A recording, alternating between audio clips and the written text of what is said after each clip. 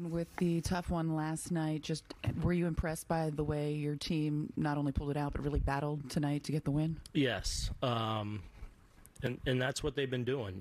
It hasn't been easy for us. It hasn't been perfect. We've been beat up at different times, but this group is really, really competing well, and that rang true tonight. You lose a tough one and fall behind, you kind of crawl back to tie it up and then take the lead and then lose the lead and just keep on playing. And so just a gutsy win by a lot of guys stepping up there when it's not easy. What has his presence meant to this team this year, especially considering some of the injuries that have taken place so early in the season? Yeah, I mean, he's been in there I think, he had one day off, maybe two, couple DH days. He's been great.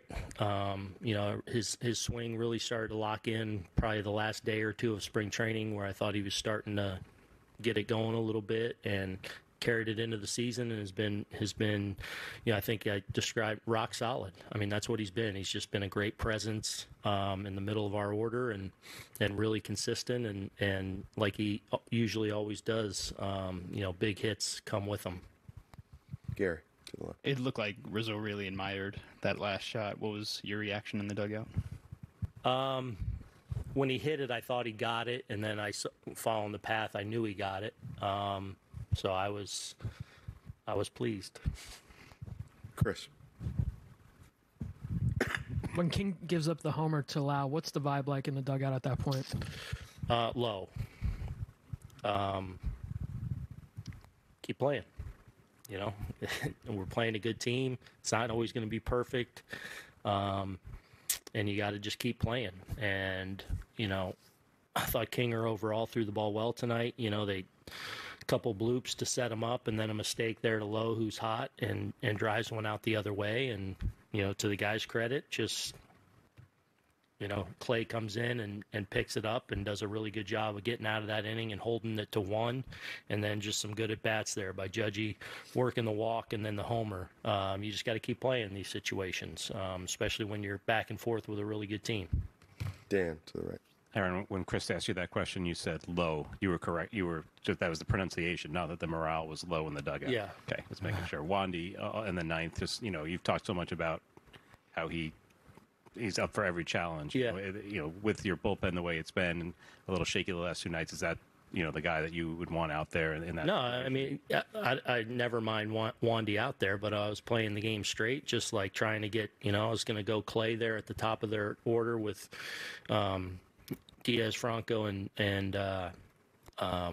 Arozarena. And then obviously we had already used Hamilton and Kinger to that point, with Lau leading off the inning and knowing Lowe's sitting there in that 4-hole potentially, which obviously they hit for him. It was going to be Wandy's game at that point. So we're just going to mix and match. And obviously I know that Wandy's never afraid in those situations. I thought he was really sharp tonight. Brian, to the left. Aaron, you've talked about Volpe starting to get rewarded for some hard contact. Are you seeing a difference from him mechanically at the plate? I don't know. Not necessarily. I think he's done a good job of getting his swing off and making some adjustments. A couple really good at-bats off, that hit he got to give us the lead. Did he give us the lead or tie it? The lead, yeah. Off Kelly, that's a tough customer right on right. And he put a really good swing on that ball. And obviously, to dig the sinker out from Fleming and shoot it the other way like he did, just a really good approach and some really good swings on some a tough right on right and a tough sinker to elevate too. Ryan. Aaron, do you think two things? One, do you think that was coincidence that on Volpe that it's the night that you put him in a different spot in the lineup?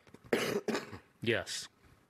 How helpful has it been for Wandy to have a pitch clock and to be able to work fast? He's had some issues with the quick pitch, but in general, it seems like he's using it to his advantage. Yeah, I don't know. I think it's hurt him because of the quick. It's cost him a few balls.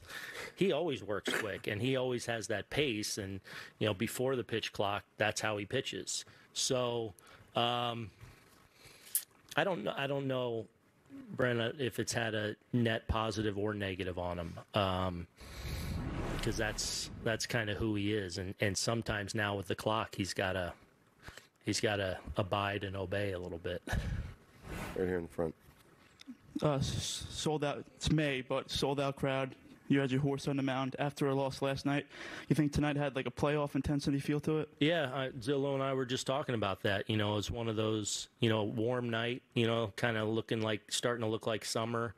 And from Jump Street, the crowd was rocking and into it. It did have that kind of little extra special Friday night, great opponent, you know, good regular season night here at the stadium. So that was fun to be a part of and witness, and you know, I'm sure help play a role in pushing us over the top tonight.